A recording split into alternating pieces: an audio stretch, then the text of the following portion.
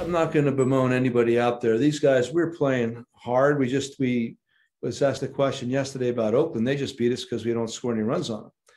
And they've played good defense, which is part of why they pitch so well.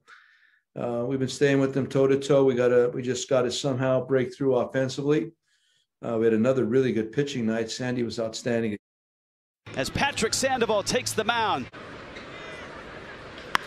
Line to left and hit pretty well. Upton going back. Got turned around and turns right into it. Got him. Yes. Sandoval finishes off Laureano.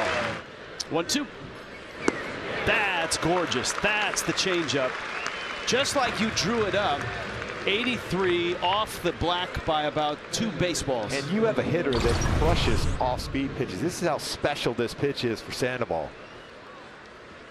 Buster Posey, after getting dinged in the helmet, has been back in there. Up the middle, Fletcher to his right, little shovel in time. He went in again. He stayed inside every single pitch today. Every pitch against Kevin. And that's it. Joe Madden on his way out. 115, that's a new career high. Again, and the bullpen was very good. Quijada came in, did a wonderful job. Hoyt got his out.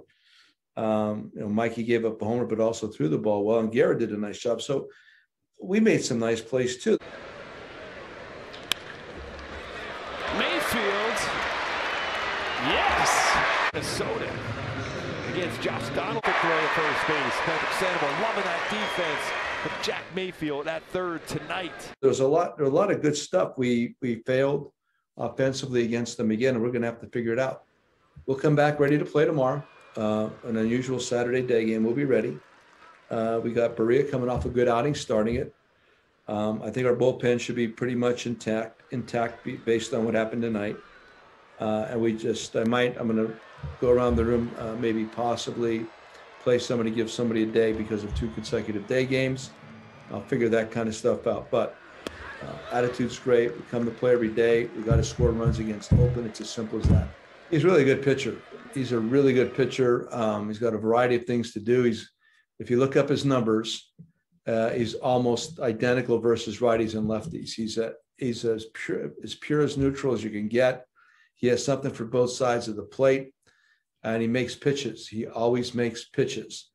He's tough. He's very tough. For me, among all the pitchers in the American League, he's one of the better right-handers. I think he's under the radar a little bit, but he shouldn't be. He's that good.